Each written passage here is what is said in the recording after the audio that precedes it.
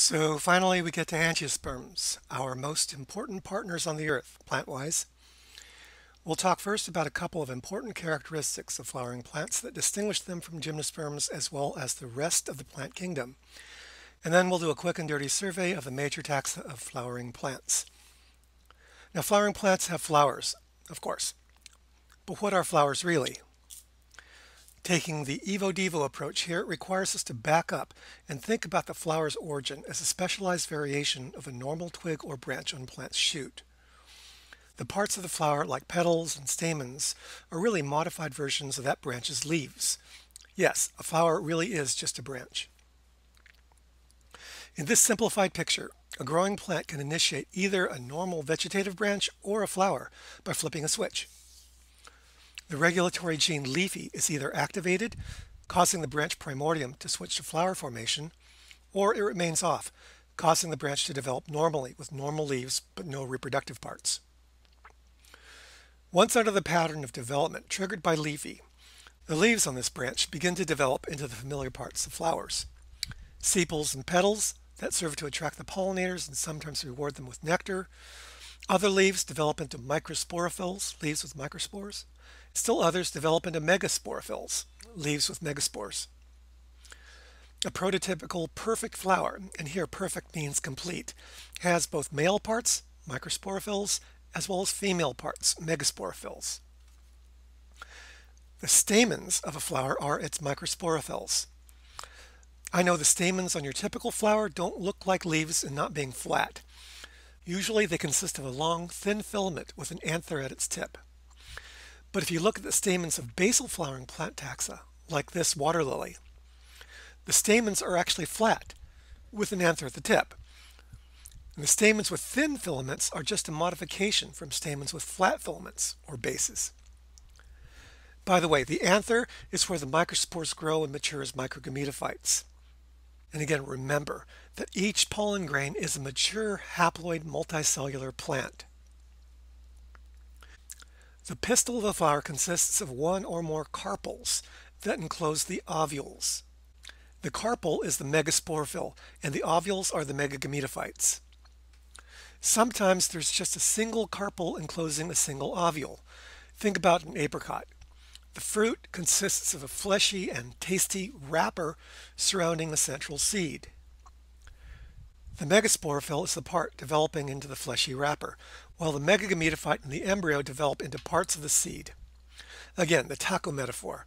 An apricot is basically a seed taco, in which the megasporophyll/carpel is playing the role of tortilla. Remember that gymnosperms are more of a tostada.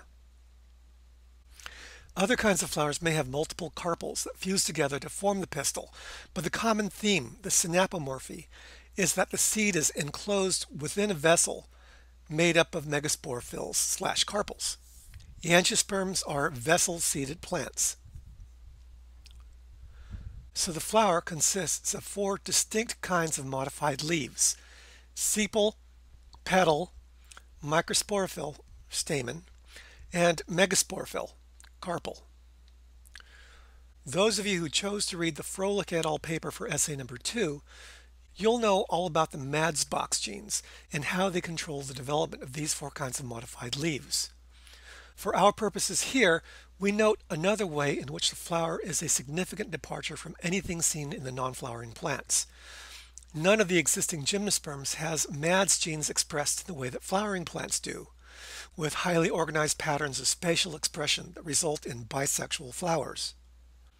Flowering plants even add structures like petals for the attraction of animal pollinators, a more literal than usual take on the idea of gilding the lily. In this regard, flowering plants stand at a great distance away from the gymnosperms. Besides flowers, angiosperms have botanically valid fruit, which means that they develop from layers of sporophytic maternal tissue enveloping the seed. Think again about the edible parts of an apricot. Other parts of the flower might be involved as well. The megasporophyll is there for sure, but you know the fleshy part of an apple that you eat? That's actually derived from sepal and petal tissue. Now, what's the adaptive significance of fruits? Well, I'm glad you asked, because this is an easy one.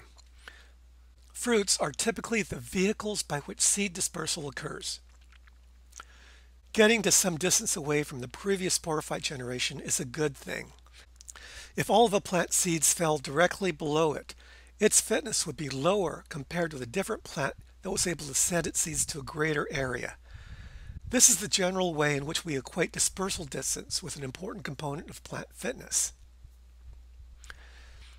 Edible fruits, like an apricot, might be carried away by a frugivorous animal, like a biology student.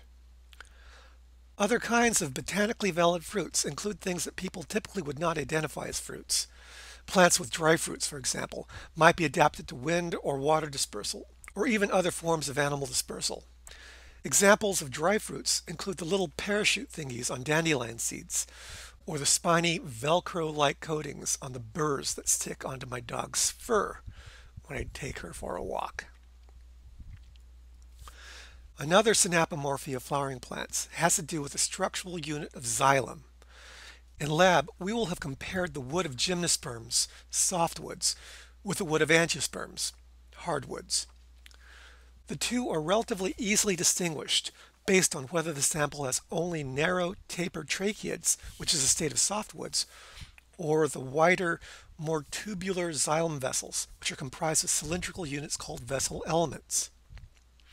Vessel elements really are just derived versions of tracheids, but only angiosperms have them, and thus if you see vessel elements in a wood sample, you know it's a hardwood. Double fertilization is another characteristic that we associate with the angiosperms, though it seems to have also arisen independently in the neophytes.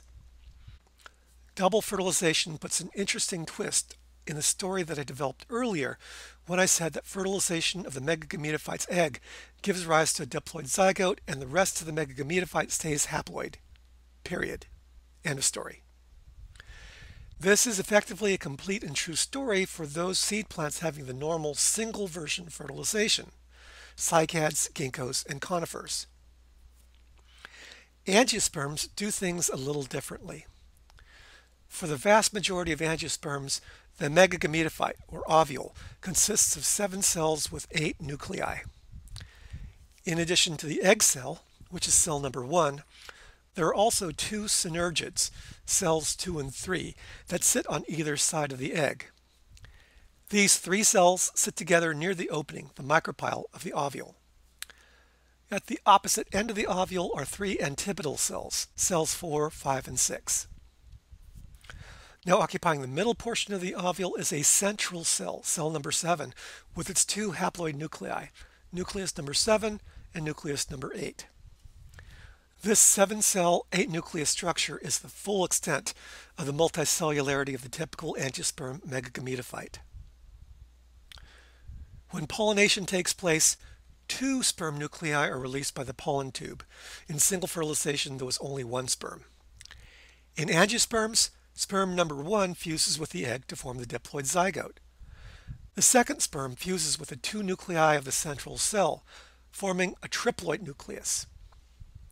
These 2 fertilization events, one making a diploid and one making a triploid, is the reason this is called double fertilization. Here's where things get weird. Remember that it was a haploid megagametophytic mother that takes on the role of nutritive mass of the baby plant. Well, that's single fertilization. In double fertilization in angiosperms, the triploid baby takes that role. As a seed matures, its 2 main parts, baby sporophyte and nutritive mass, grow as distinct but attached diploid and triploid entities, conjoined twins if you like. The triploid entity is the endosperm of the seed, and this is the carbohydrate and fat storehouse. The purely starchy parts of grains like rice and wheat are endosperm. The water inside of a coconut is liquid endosperm, while the fleshy white copper is the normal solid endosperm. Triploid nutrition for the baby sporophyte. Basically, the triploid twin brother to the sporophytic baby has pushed mom out of the way, and now he is going to be the baby's first meal.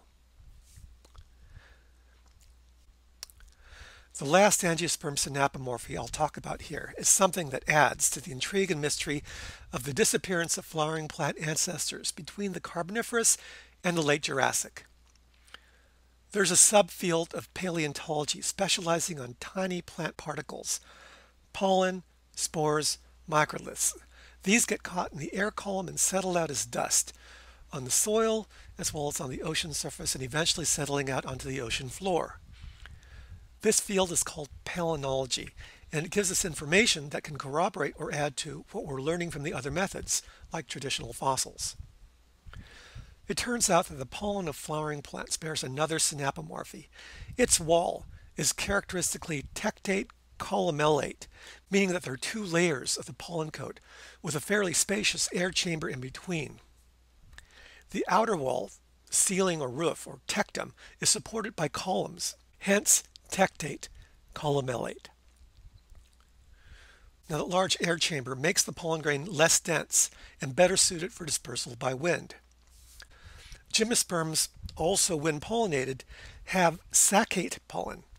Their big air spaces hang off to the side of the microgametophyte. In other words, they're easily distinguishable from angiosperm pollen. Now, the uniqueness of angiosperm pollen and palynology could therefore shed some light on that mysterious disappearance of this lineage from the time leading up to the Jurassic. Finding tectate columellate pollen from much earlier than the Jurassic would tell us that the flowering plants were there, just not fossilizing in the normal way. The basic result is that while tectate columellate pollen is clearly evident from the Jurassic onwards, there is no unequivocal pollen-based evidence of angiosperms' existence earlier than this. Again, this would seem to indicate that the immediate ancestors to flowering plants either lack the important traits that we associate with angiosperms, here the tectate columellate pollen, or possibly that they were so rare that they lived and died without leaving any traces whatsoever until the Jurassic, when the lineage surfaces in the form of angiosperms. The angiosperm clade consists of three relatively obscure basal lineages forming a grade, not a clade, and three crown clades that have many members of much greater significance to humans. The most basal plant lineage is that leading to Ambarella trichopita, a single species found only on the island of New Caledonia in the South Pacific. Totally obscure and completely lacking any usefulness to humans, except for the way that it informs us about the evolutionary history of plants. This is one of the first plant species for which we sequenced the full genome, and the information we got fully confirmed that it stands alone as a sister taxon to the rest of flowering plants. It actually lacks some of the features that botanists usually treat as angiosperm synapomorphies. For example, Ambarella lacks vessel elements in its xylem, which consists only of tracheids. In other words, in this respect, it's like non-angiosperms. It also shows no sign at all of a basal whole genome duplication that's evident in the rest of the angiosperms. Basically, it missed the boat of a genome duplication that occurred in the most recent common ancestor of all the other flowering plants. The next most basal lineage is the Nymphaeales, or water lilies, as well as some other aquatic plants known as cabombids. Now, I'm figuring that most of you know what a water lily is, and you ought to remember that earlier you saw a picture of a water lily as an example of a basal angiosperm. The third lineage in this basal grade is the Austrobaleales, mostly consisting of tropical vines that, like Ambarella, thematically specialize in dark, disturbed habitats, reminiscent of Field's model from the previous video. One species that should be familiar to some of us at least is star anise, an important flavoring ingredient having a distinctive and pleasant licorice smell. These three lineages are sometimes referred to as the ANA grade for Ambarella, Nymphaeales, and Austrobaleales. And generally, these are the plants most expected to bear the traits that are ancestral for the flowering plants, like the flattened stamens that I showed you earlier. The rest of the angiosperms are the Mesangiospermi, and they consist of the magnoliids, the eudicots, and the monocots. Of these three, the magnoliids is the one to have split away first, and it also tends towards bearing primitive traits, not only flattened stamens, but also generally less regularity in the development of floral parts. Familiar members of the magnoliids would be magnolia trees, of course, but also avocados, bay laurel, cinnamonium, the cinnamon tree, and black pepper. Now, the eudicot is the group with the greatest diversity of all plants, and it encompasses all the other flowering plants with the exception of monocots.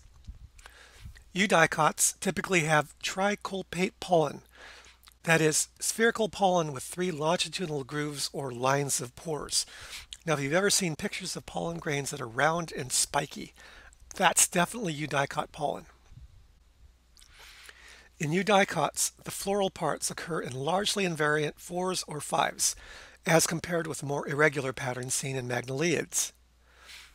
Another easy to score trait is that the leaves have reticulate venation, but this character state is shared with magnoliids as well as the ANA grade plants. Monocots, our last group of flowering plants, are mostly very distinctive and easily recognized by virtue of their leaf appearance. Unlike most of their angiosperms, they typically have parallel rather than reticulate venation, and their floral parts come in 3s rather than 4s or 5s. The name monocot derives from the way that the endosperm occurs as a single mass, rather than a split endosperm with 2 halves, which is what you see in the rest of the angiosperms. A kernel of corn, or a grain of rice, or a coconut, these all have a single unsplit mass of endosperm, and this fits perfectly with their being monocots. A peanut, which is a eudicot seed, splits into 2 halves, and it would not be a monocot. Okay? But water lily and star anise seeds also split into 2, and neither of these are eudicots. If a seed splits into 2, all you can say is that it's not a monocot. Monocots are very diverse in species number, though not nearly as diverse as the eudicots. But as far as humans and their future food security are concerned, monocots are the most important clade of flowering plants, as they comprise 7 of the 10 most important staple crops that feed the world's humans. Rice, wheat, maize, sorghum, yam, banana, cane, barley, oats, all of these are monocots. Eudicots are represented on this list only by potatoes, sweet potatoes, and manioc or yucca as top sources of calories for the human diet. From this point onward, we'll be shifting gears and directing our attention to some of the basic lessons in plant physiology, how plants are organized structurally. Our default plant for these discussions is going to be a eudicot.